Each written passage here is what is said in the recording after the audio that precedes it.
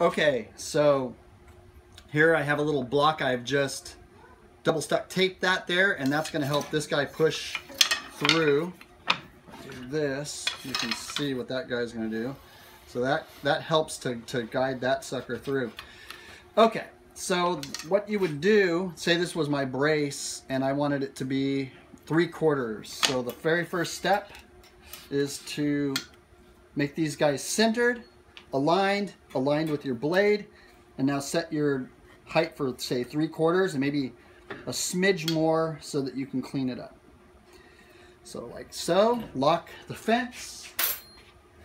And now this guy is going to stay up against the stop block here, and this guy will do the sliding. And so let's see what happens. Oops, hang on. I have a nail there. I don't recommend the nails. They kind of work okay, but kind of makes it a pain sometimes. The stop block works equally well. A dowel will work great. So I keep my hands here, pushing against. In this area, I jump over and I keep it behind.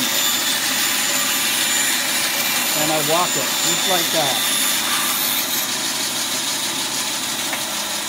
And then I got the curve underside, which I clean up on a sander.